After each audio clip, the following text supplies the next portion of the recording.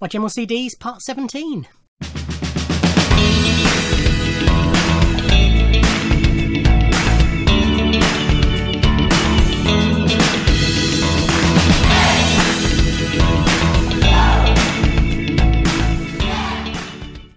Ahoy hoy everybody, and welcome to part 17 of a look at my General CDs. So it's just normal CDs, no box sets, no compilations, soundtracks, signed stuff, print stuff, but anything else pretty much. Let's just carry on, just working my way through the shelves behind me. Previous parts I've shown a lot of Blur. This is Midlife, a Beginner's Guide to Blur. There's nothing rare or anything on this, but it was just a nice 2 CD best of, covering all their career, apart from the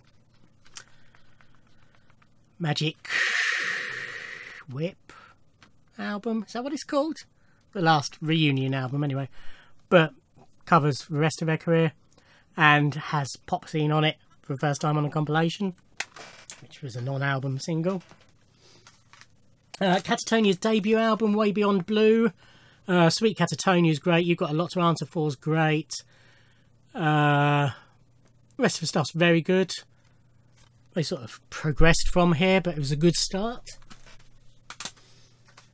Fatboy Slim's third album, I think, Palookaville.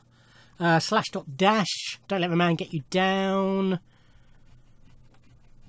Jingo Low Bar, The Joker. Never standouts for me looking at it. But good strong album. Finley Quay's Maverick A Strike. He was really big for a while. He's descended into madness pretty much. You don't need anything other than this album for him, but this is a great album. Sort of poppy reggae. Sunday Shining was a big hit. It's Great When We're Together was a big hit. Even After All was a big hit. I think those were the only 3 singles, but yeah, Sunday Shining in particular was huge. This is Franz Ferdinand's debut album, so this has got Take Me Out on there, which is just an amazing track. Michael was also a single. Dark of a Matinee was also a single, another great track. But yeah, really strong album. Showed a few Fun Loving Criminals in the previous part. This is their debut album, 100% Colombian. No, that was their second album, which I've already shown. It's their debut album, Come Find Yourself. Great, great, great album. I also have just up, top shelf, sort of there-ish. That's the box set that's got this on CD and with loads of extras, plus couple of vinyl bits in there as well. But yeah, just a great album. Scooby Snacks, huge hit. King of New York, big hit. And what was the other single? Fun Loving Criminal, of course, big hit.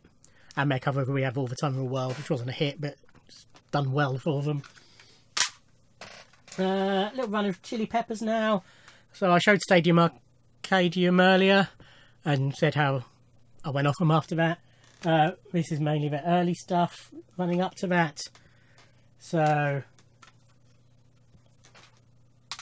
not sure why that's not. That'll probably crop up at some point. Anyway, this is their second album, Freaky Styley, produced by George Clinton. Very good album. They're still finding their way, as I've said for a few artists on their early albums. But it's got some good stuff on it. Jungle Man, Hollywood, If You Want Me to Stay, their cover of the Sly and Family Stone track. Freaky Styley. Catholic Schoolgirls Rule. Yertle the Turtle.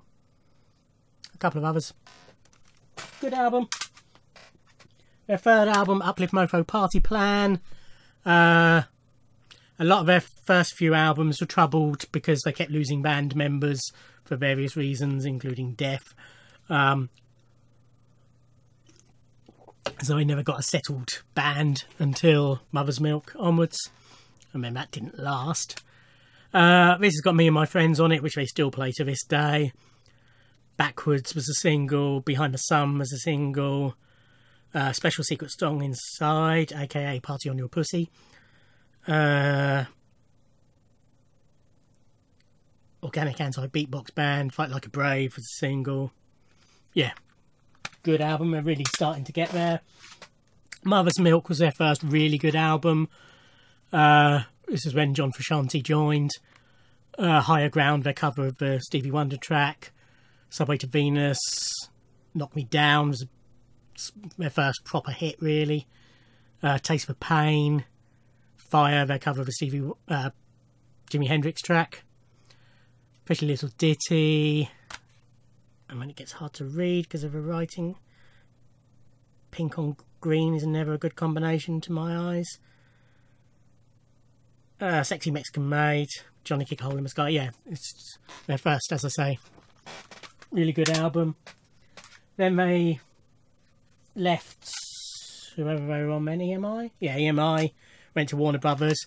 Their sort of parting shots, EMI released a what hits, so it's sort of a best of a lot of the singles that were released, but none of them were hits, hence what hits. However, just checking I'm right here. Yes, part of their contract was that they were allowed the pick of the song for their first album for Warner Brothers, which was the Blood Sugar Sex Magik album, and naturally they picked Under the Bridge, so that's on here as well. Then they released a bit later a sort of follow-up compilation out in LA. So this is all sorts of remixes and live bits and demos and just odds and sods from their time at EMI. There's nothing amazing on here, but it's okay. This is, in my opinion, their masterpiece, Blood Sugar Sex Magik, their first album for Warner Brothers. Just an amazing, amazing, amazing album. Under the Bridge, Give It Away, big hits from this. I have this on vinyl now as well. Then John Frusciante left the band for the first time. And they brought in Dave. His name's just gone. Dave. Begins with an F, I think. Dave. Navarro, don't begin with an F. From Jane's Addiction. And recorded and released One Hot Minute. I really like this album. Warped was a single. My Friends, I think, was a single. And possibly Aeroplane. Yeah, I think Aeroplane was a single as well. I love Warped, loved Aeroplane, love My Friends, love P, which is a silly little song that Flea sings. Love One Big Mob, love Walkabout, love Tearjerker, love One Hot Minute, and love Transcending. I think it's an underrated album.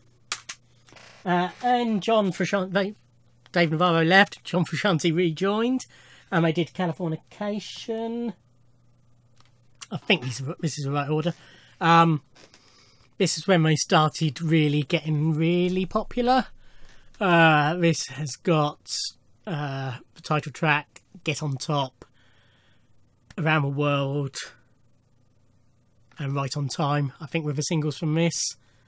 Really good, really strong album. Up there amongst their best. And back to them in a minute. Next we have Beatles Live at the BBC. This is the original release of the Live at the BBC compilation. They re-released it when they did in a smaller package, when they also released Live at BBC 2, Volume 2, not BBC 2.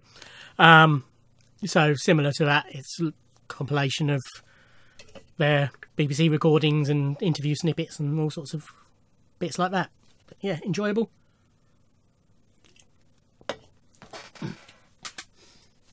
On a related note, this is Paul McCartney's Kisses on the Bottom.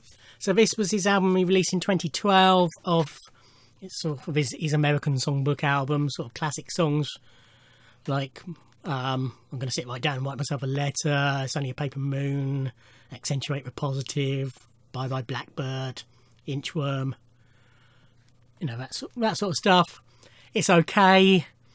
His voice was starting to go at this point, so he doesn't always fit the songs particularly well.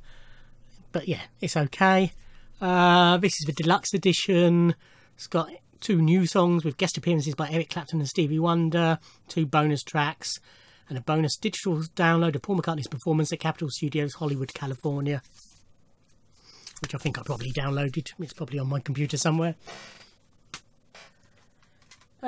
This is Paul Simon's A Rhythm of the Saints. This was a fairly recent charity shop purchase. So this was the follow-up to Graceland. So whereas Graceland was African influence, this is South American influence. The Obvious Child was the hit from this. It's good. I prefer Graceland, but it's a good album. This is an album... I don't believe in guilty pleasures, but if I did, this would be classed as a guilty pleasure. But this is Bruce Willis's The Return of Bruno.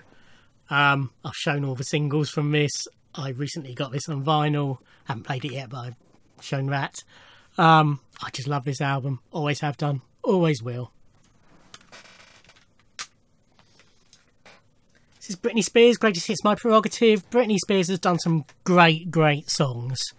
Hit Me Baby One More Time, obviously. Toxic is, I think, one of the best pop songs ever written. Oops, I Did It Again was good. I'm a Slave for You was good. Overprotected was good. Lucky's a really good ballad. Born to Make You Happy was pretty good. I'm Not a Girl, Not Yet a Woman's pretty good. So I was happy to pick this up, and she looks amazing on the cover. I also bought the DVD of this as well. Subsequent to this, Womanizer was a great song. If You See Me was a really great song as well.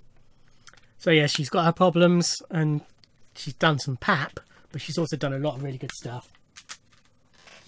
This is Catatonia's second album, International Velvet, which proves I was right when I recorded the earlier video as to the title. This was their big album, sort of peak Britpop era, Mulder and Scully, Road Rage.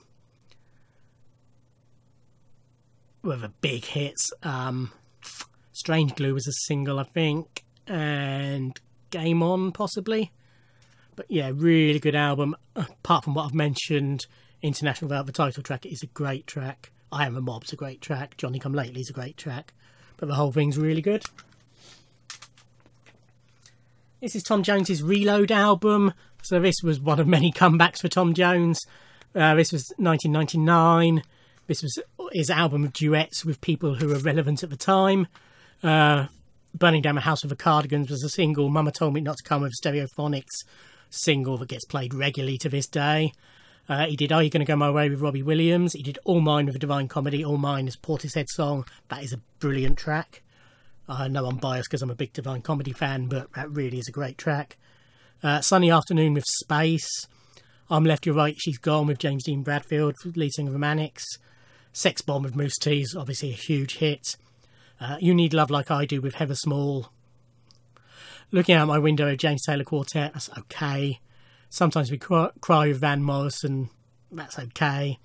Lust for Life with Pretenders, that was good. Little Green Bag with Bare Naked Ladies was good. Aim at a Lot of Love with Simply Red. I can't stand Simply Red, but that's not too bad, because one of the reasons, which I've mentioned before, but I think I have anyway, my biggest problem with Simply Red is that Mick Hucknall has got a great voice, but he chooses terrible songs to sing. Ever since If You Don't Know Me By Now was a hit, he's sort of gone for the safe, middle of the road, please the old dears songs, rather than doing good bluesy rock songs. Because that's a good bluesy rock song, it works. She Drives Me Crazy, the Fine Young Cannibals track with Zucchero, that's okay. Never Tear Us Apart with Natalie Imbruglia, that's okay.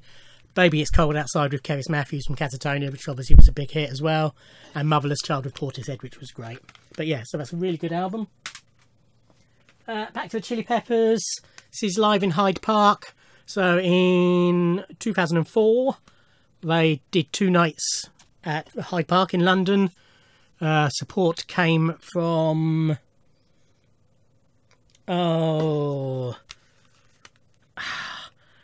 a punky band of women who were terrible. I was there. Went to one of the nights. They were terrible. They got booed off pretty much. I'm trying to see if they thanked them. Oh, it was 3 nights they did at Hyde Park. I've not got a poster or anything in my artwork. No, I'll look it up and put it on the screen. But they were a punky, all-female band, and they were really bad. And James Brown.